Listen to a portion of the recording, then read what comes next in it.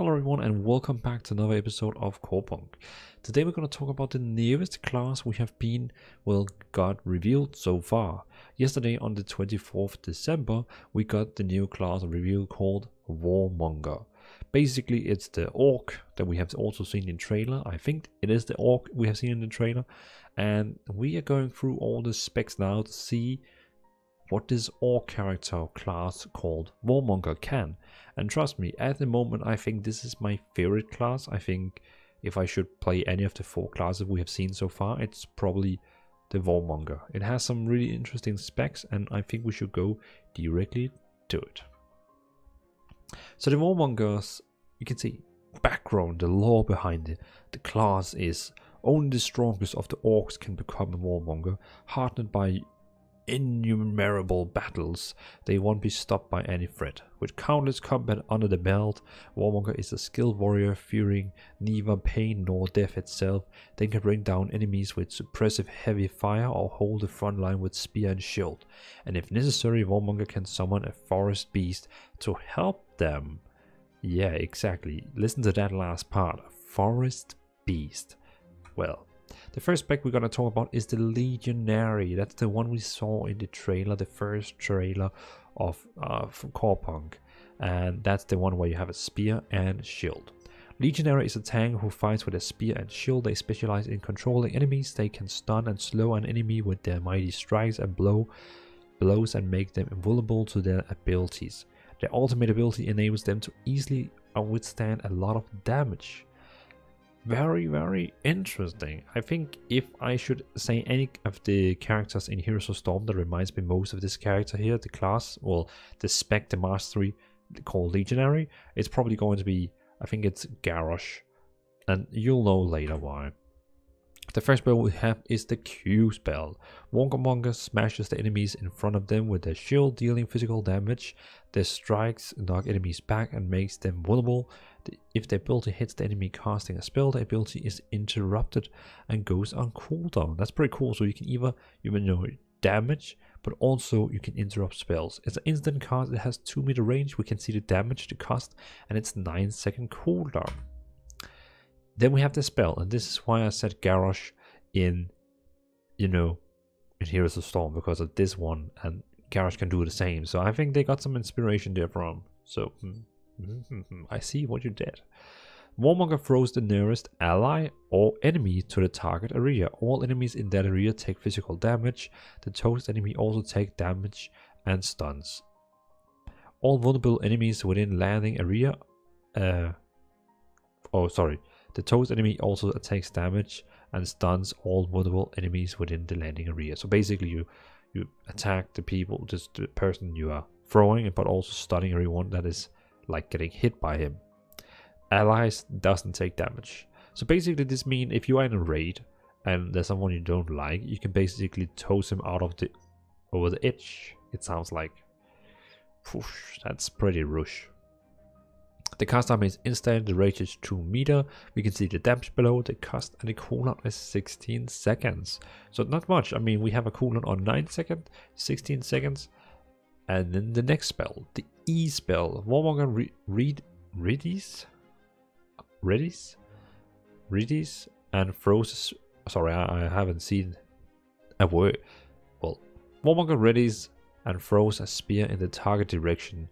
The throw gains extra range and damage the longer the Warmonger spends preparing to launch the spear. It deals physical damage to all enemies in its path and slow them. If the spear hits a vulnerable enemy, it taunts them, forcing to attack Warmonger for 2 seconds. It's pretty cool. So it's like a spear that just pierces through enemies and also can taunt. Cast time is from, I guess, 0 to 3 seconds. So the longer you actually like hold it down, the better the range of damage is gonna be.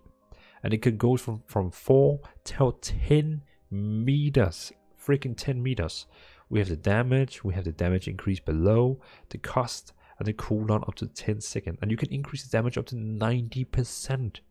Holy moly, that is a lot. That's a lot. The last spell for Legionary is the R spell, the Ultimate. Warmonger removes all crowd control effects on themselves for 5 seconds. Spirit, sorry, it's because the stat is Spirit. They take reduced damage, gain more bonus movement speed, and bonus crowd control reduction. Warmonger restores a portion of their health on an enemy kill or assist. Aha, pretty cool. So it's like, you know, it's like a typical tank cooldown where you just like get strong or something like that.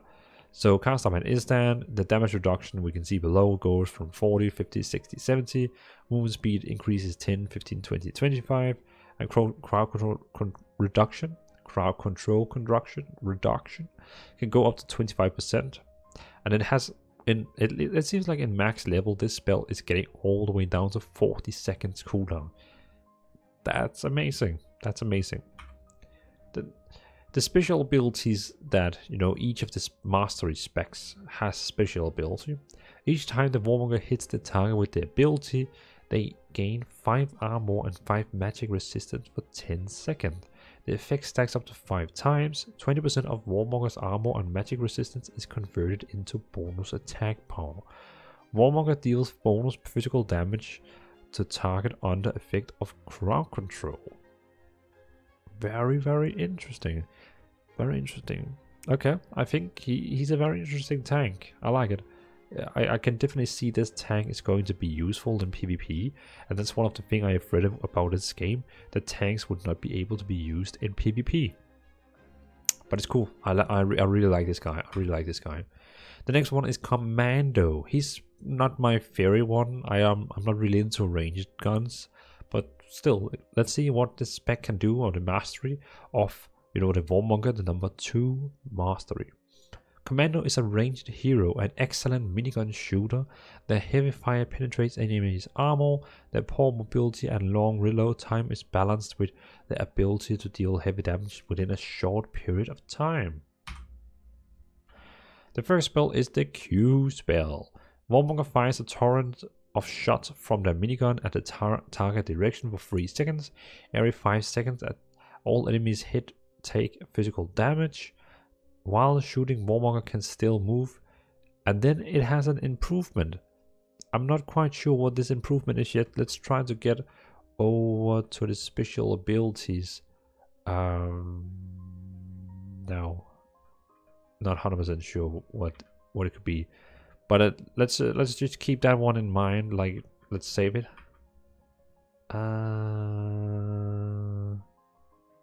Yeah, let's save that one. So each of the spells, as you can see, have like an improvement, but I'm not 100% sure what that is. But let's see what that is. But it says improvement, critical strike chance increased by 10. So it seems like this spell, when you use it, it actually like, you get 10% more critical strike. I don't know how it puts together, but yeah. Cast time on this one is 3 seconds, so it sounds like you can actually, yeah, you can just like use the spell for over 3 seconds. Range is 7 meters. It's a pretty long ranged one, this one. It has a damage spread, as you can see there, like it goes all the way up to 345. Then we have a cost of 1 ammo. Yeah, note that one down. 1 ammo. Then we have the next one, the W. Warmonger throws a smoke canister dealing physical damage to an area. Enemies have their sight range reduced, and while they are in the range of smoke, their movement speed reduced by 50%. And then also here it says improvement, all enemies hit are rooted. So it seems like for some way the Commando, he can improve his spells. Not sure how it works, but he can. The cast time here is 0.2 seconds. Again, range is 7 meters. We have the damage, and the cost is 1 ammo. Then we have E. Warmonger fires a piercing shell in the target direction, hitting all enemies in its path. Enemies take physical damage and armor reduction debuff for 5 seconds. The effect stacks up to 3 times, and then it also can get an improvement, like I guess it's some kind of upgrade. Critical damage increased by 50%. Enemies are knocked back and get the maximum amount of armor reduction stacks. Ouch. That is an evil improvement. Cast time is 0.2 seconds, range is 7 meters, and then we have the damage, and again it costs 1 ammo. Then we have the last one, the ultimate one, the R spell. Warmonger places a tripod and mounts a minigun on the ground. The damage they deal increases, their abilities are improved and have increased range. Okay. So that is the improvement of each of the spells. That when you use this tripod, then the improvement effects on your spells activates. While the minigun is fixed on the tripod, Warmonger can't move. When Warmonger recasts the ability, they uninstall the tripod and picks up the minigun. Cast time is 0.3 seconds, damage increased is 10, 14, 17, 20%, and ability range increase from 1, 2, 3, or 4 meters. Pretty cool. I like that. The special one here is Warmonger has no cooldown on abilities. Wow. But they consume 1 ammo, and Warmonger has 4 ammo in stock. The minigun fires at a fixed rate. Warmonger reloads the minigun upon activating this special ability. Reload time is 4 seconds. And it can be fast depending on attack speed. So this is very interesting, because you can use all your spells with no cooldown. You can just like shoot. I mean, if you go back, that's actually a fun fact, because see, none of the spells has cooldowns. You can basically just use all these spam, but you only have 4 ammo, and when you're running out of ammo, you have to reload for 4 seconds to get your ammo back. I can really see this as a risk one in PvP, but still I can really see also this gonna be, I mean, if you see someone on the team having this guy in behind, you gotta kill him. You have to kill him. The last one is the most interesting of them all.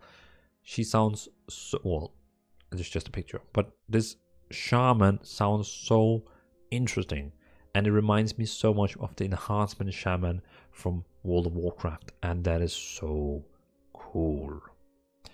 Shaman is a melee fighter coming from kindred of orcs who can talk with animal spirits and command the elements. They wield different type of fist weapons to devastating effects. Their basic attacks will mark the enemies, and the mark can empower shamans' other abilities. The Q spell is going this way. Warmongers leap toward a target and deal physical damage. The next 4 basic attacks debuff the enemy and reducing their armor and magic resistance for 6 seconds. The effect stacks up to 4 times. A mark reduced enemy movement speed is, well, a mark reduces enemies movement speed by 50%. It's pretty cool. So basically, it has a cast time on 0.3 seconds, a range of 5 meters. We have the damage, the armor and magic resistance reduction, and the cooldown. So basically, you are leaping up to 5 meters. I mean, you can like jump 5 meters directly to the enemy. Insane. And then also you're putting this mark on your enemy. It's pretty cool. I like it. The next one is the W. Warmonger increases their and the summoned wolf attack speed and movement speed for 7 seconds. It's instantly cast time, increasing the attack speed. You can see, depending on the level of the spell, it seems like increasing the movement speed, and in max level you get 60% attack speed. Holy moly. And the cooldown is only 9 seconds. Ouch. Then we have the E spell. Warmonger hits the target with a lightning bolt, and it bounces 3 times the nearby enemies, dealing magic damage. A mark stuns an enemy for 2 seconds. Cast time is 0.8 seconds, and damage is scaling up. Cost is scaling up, and the cooldown is 5 seconds. The last spell is a long one. It has 3 pages, the spell alone. But the first thing is, it summons the wolf to fight for the Warmonger. Wolf's health, armor, and magic resistance equals to 50% of the spirit of Warmonger's attributes. So basically, the stats of the Warmonger, the wolf gets 50% of that, but it increases those 50% depending on how much spirit you have. Wolf deal physical damage, And when the wolf dies, Warmongers suffer 20% of the maximum health. So that means if you send your wolf to attack a group, they kill the wolf, you lose 20% of your health. Just so you know. If you recast the spell, you probably know when you already have the wolf and you recast it, targeting an enemy makes the wolf bite the target, dealing bonus magic damage every 4 basic attack. If the targeting an enemy makes the wolf bite the target, dealing bonus damage for every 4 basic attack. I guess for the next 4 basic attacks. If the wolf bites a marked enemy, the wolf restores Warmonger's health in amount equal to the damage dealt and taunts the enemy, forcing them to attack the wolf. That's cool. Targeting Warmonger makes the wolf come back to Warmonger. Targeting the wolf makes the Warmonger sacrifice a portion of their own health to the wolf. Huh. So many options. So many options. Really cool. I like that. I like that. And the stats of the spell is the wolf summoning takes 5 seconds. So you probably want to do this before combat. Recast spell, you know, the biting one, or the effects is 0.2. Holding the ability key will call off the wolf. So you can also like dismiss the wolf. Range is 10 meters. Cast time 0.2 again. Range is 8 meters. So you know it has like different effects depending on, you know, depending on which effect you're using here. It has different effects. The bite damage, the cost, the recast, and the cooldown. It's pretty cool. Pretty cool. Then we have the special ability. Basic attacks grant a stack up to 5 maximum. Each stack increases attack speed by 5%. At max stacks, the next basic attack deals bonus magic damage and marks an enemy, empowering Warmonger's ability. And then we have the damage blow. So basically every time basic attacks grant a stack up to 5 times. So that means every time you reach the max, you mark the enemy, and depending on which spell you're using from the shaman tree, it does something different. It has like a different effect. You can see here in this one here, it has the effect stacks of the next 4 basic attack. The effect stacks up to 4 times. Oh yeah, there was one here. The one leads towards the target and deal physical damage. The next 4 basic attack debuff the enemy, reducing their magic resistance. The effect stacks up to 4 times. A mark reduces the enemy's movement speed by 50%. So if you have a mark enemy and you use leap, you're reducing to 50%. And over here you have this one here that didn't do anything. Over here, if you're using a lightning bolt on someone and you have the mark on him, you will stun him for 2 seconds. And this one here was doing, oh, you had the bite, where the bite will actually, you know, like restore health and so on. That's a lot of things.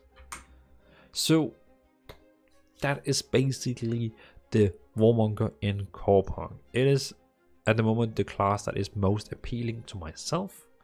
I'm sure everyone else has their own, maybe someone better like the champion, the bomber, the paladin, but we have the Warmonger here also. We are getting more class reveals soon.